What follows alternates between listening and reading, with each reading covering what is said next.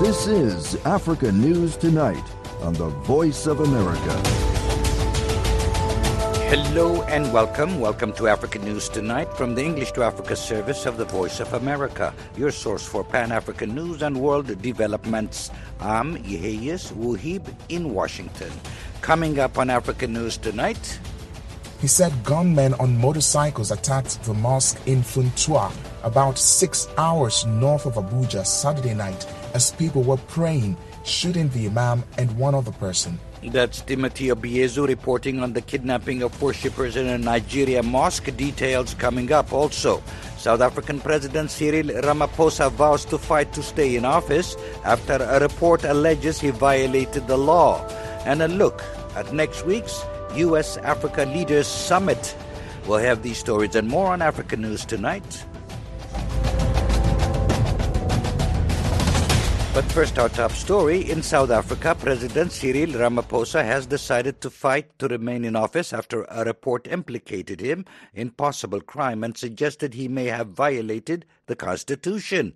The leadership of his African National Congress party has been meeting today to debate the allegations. The party is split in its support for the president. Darren Taylor has more. Cyril Ramaphosa's alleged offences include tax evasion, holding foreign currency illegally, and covering up a crime, all relating to the theft of at least $580,000 from his game farm in early 2020. The president's conduct with regard to the burglary has split South Africa between those who want him to stay and those who say he must go. Ramaphosa says the stolen money was from the sale of buffalo to a Sudanese businessman who can't be traced. The president says his farm manager hid the money in a sofa after the sale was made in December 2019. In February 2020, burglars stole the cash. An investigating panel says for reasons that remain unclear, the president did not report the crime to the police. Instead, according to an affidavit from a former intelligence chief, the ANC leader allegedly sent personal bodyguards to reclaim the cash from a gang hiding in neighboring Namibia. Ramaphosa denies these allegations, but hasn't explained why an official police docket about the robbery wasn't given to the panel. He's asking the Constitutional Court to nullify the panel's findings. I think that that's the appropriate course of action. There are credible questions raised around the quality of the report itself, and that it is potentially reviewable. Professor Alex van den Heever is an expert in governance at Wits University. It's important not to jump the gun in terms of a process because of the stakes.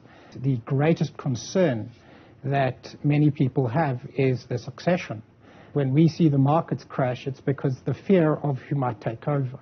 What would stop in terms of policy if the president had to stand down? What would take over as policy in relation to governance? Van den Heever says Ramaphosa's alleged crimes, as serious as they are, pale in comparison to the corruption that allegedly happened under his predecessor, Jacob Zuma. Van den Heever says Ramaphosa has strengthened the powers of anti-corruption agencies to investigate criminals in the highest echelons of the ANC. If we have a continuation of the current strategy of making the NPA, the Hawks, etc. independent and able to prosecute people, some of the people there are going to jail. And therefore they want to fight this as hard as possible because it's really under the Ramaphosa government that they are under threat. The ANC's top officials are meeting in Johannesburg today to decide what to do, given the panel's findings against their leader. Political consultant Sam Mkokeli says no matter what happens, Ramaphosa's reputation is deeply scarred ahead of elections in 2024. His affidavit, it's an official statement and an oath, is so dodgy. And that problem is not going to go away. It's not a question of that there's nobody else. It's a question of, can this horse run the race? Members of Parliament will debate the report tomorrow, then vote on whether to launch an impeachment process to probe the president's conduct and possibly remove him from office. For VOA News, I'm Darren Taylor in Johannesburg. Sudan's military and civilian political leaders have signed an agreement that will lead to a transition to civilian rule. The French press agency says the deal was signed by paramilitary commander Mohamed Hamdan Dagalo and several civilian groups. They include the Forces for Freedom and Change Coalition, which was ousted in last year's coup, and the Islamist Popular Congress Party, a faction of the Democratic Unionist Party. Reuters News says under the accord, the military would be represented in a transitional government only on a Security and Defense Council headed by a prime minister. The French news agency AFP says negotiations are continuing on issues such as military reforms, financial accountability, and transitional justice. The talks leading to the agreement were facilitated by the United Nations, the United States, Saudi Arabia, and the United Arab Emirates. Nigerian police in northwest Katsina State say they have rescued 4 people abducted by gunmen from a mosque Saturday and are searching for at least 13 more still missing. Timothy Obiezu reports from Abuja, Nigeria. Katsina State Police spokesman Gambo Isa on Monday said the worshippers still missing from the attack on the mosque are mostly adult men. He said gunmen on motorcycles attacked the mosque in Funtua about 6 hours north of Abuja Saturday night as people were praying, shooting the imam and one other person.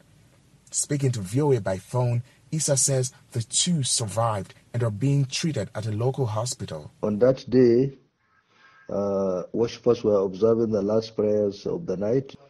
Police, before the arrival of our police team, the hoodlums have already escaped with some other worshippers. But a combined effort of police and vigilante successfully went after the terrorists, and about 4 of the victims were rescued. Right now, we are looking for about 13 worshippers. Local media reported more than 40 people were missing. The mosque attack is the latest in a wave of abduction for ransom violence in northern Nigeria that authorities have struggled to stop. The attacks have increased pressure on President Muhammadu Buhari's government to improve security ahead of February elections to choose his successor. Nigeria's National Police deployed heavy security to the reopening on Monday of the Abuja-Kaduna rail line. Train service was suspended after gunmen attacked the night of March 28, killing 9 passengers and abducting 62 others.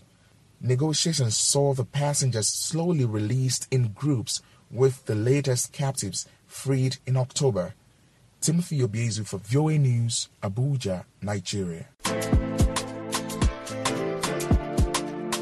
In Chad, a court has handed jail terms of up to 3 years to 262 people arrested in deadly protests in October. According to the French press agency AFP, 401 people were included in a 4-day trial that ended Friday at the high-security Koro Toro prison, about 600 kilometers from N'Djamena. The state prosecutor says 80 of them were given suspended sentences and 59 have been released. AFP says the defendants were charged with taking part in an unauthorized gathering, destroying belongings, arson, and disturbing public order. 40 civilians and 10 members of the security forces died on October 20 when police fired on protesters in the capital and in other cities. The demonstrations were held to mark the date when Chad's military had promised to return power to civilians. General Mahamat Idris Deby said the protesters were trying to stage a coup.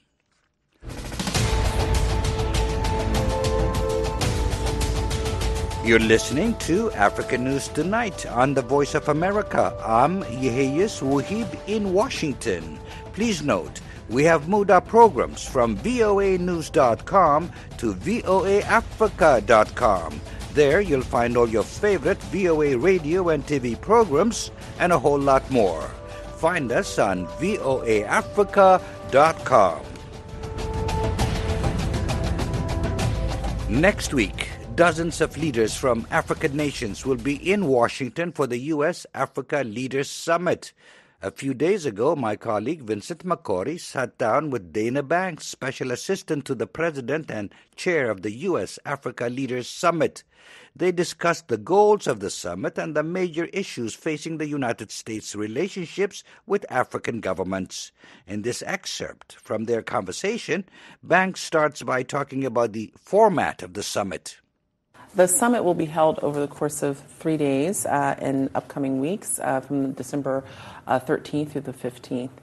It's President Biden's chance to welcome and engage broadly with the continent and discuss issues of shared priorities, as well as lifting up opportunities that are bound in our partnership with the continent. So over the course of those 3 days, there will be various sessions, official sessions, and fora, and the third day will be the actual Leaders' Day, where the heads of state and heads of delegation will have a chance to exchange with the president, with the vice president, with members of the cabinet on some of these key issues, including food security, as well as strengthening our cooperation in the multilateral arena. And really that day will start off with the most important framing about our relationship is how the continent has put forward their aspirations and their goals under the Agenda 2063 document, the Africa We Want, and how we as the United States can help meet our partners to achieve those goals while working on both regional and global challenges and lifting up opportunities. Now, Africa is a huge continent. How did you go about choosing which leaders to invite and who will be there up to this point? Who can we confirm? Well, I'm pleased to report that as of today, we have confirmation from all 50 of the invitations that President Biden extended. That's 49 countries and the chairman of the African Union, Moussa Faki. So in developing the rubric for the invitations, which really follows in line to a great extent from what was done in 2014, but we really, took the lead of our African partners in the African Union, and we've invited countries, or invitations were extended to countries who are in good standing with the African Union. So currently, there are 4 countries who have been suspended by the AU. They were not extended invitations, and 2 countries, one of which we do not recognize as the United States, and then one with whom we do not share full diplomatic relations. So, and that really falls in line with what we've done in 2014. Yes. And that leads to actually the question when it comes to, some of those who have not been invited, but still many Africans will be looking at those coming to the United States and saying, well, some of these countries have a very poor record of human rights. How have you ensured that that doesn't become kind of a dark side to these invitations? Look, I think we, need to just acknowledge that as partners, we're not always going to agree on things. We're not always going to support some of the actions that our partners take. But it is important in these relationships to discuss them, to meet, to talk about them face to face. And that's what this summit is the opportunity to do, to talk about those challenges while also acknowledging that Africa as a continent, our African partners from around the continent are integral to addressing some of these defining challenges of our era, whether it's on climate change, health security, food security, infrastructure. All of these really global challenges are inherent and need the partnership of our African partners on the continent. So that is the goal of the summit, to be able to talk about things that we don't necessarily agree on, but also how we can cooperate in areas that we do. That was Dana Banks, the U.S. chair for the U.S.-Africa Leaders Summit. She was speaking with Africa 54 managing editor Vincent Makori. We'll have more of their discussion tomorrow. For more on the summit, please take a look at voaafrica.com and stay tuned to all your favorite VOA programs for coverage. Next year, Zimbabwe hosts the biggest annual conference in Africa on AIDS and STIs organized by the Society for AIDS in Africa. The event rotates to different countries each year, and its last was in Zimbabwe in 2015. From Harare, reporter Kuzaza Noashi has the details. Zimbabwe President Emmerson Mnangagwa welcomed the return of the conference on AIDS and sexually transmitted infections. It is my singular honor and privilege to be addressing you at this signing ceremony of the International Conference on AIDS and STIs in Africa, ICASA 2023, Memorandum of Understanding. Zimbabwe is indeed honored to host the 2023 International Conference on AIDS and STIs in Africa. This opportunity dovetails with the Second Republic's engagement and re-engagement policy. It equally echoes our commitment to realize Sustainable Development Goal 3 for health lives and the promotion of the well-being of all ages towards universal health coverage. The President made the comment at a signing ceremony for the event in October. The Society for AIDS in Africa organizes the International Conference on AIDS and STIs in Africa. Michael Gwasira is the editor and founder of Health Times, an online publication covering health issues in Zimbabwe. On the health side, it also gives us an advantage as Zimbabwe to interact with other countries and also, just get to learn how other countries are progressing in as far as HIV and AIDS and STIs is concerned here in Africa. And also the fact that this is going to be an African event. A number of African countries failed to attend the International AIDS Conference in Canada due to visa issues. This is an opportunity for us as Africans to converge as Africans because we share the same problems in as far as HIV and AIDS is concerned, that there won't be any visa hiccups. God Knows Homwe is a marketing consultant specializing in tourism.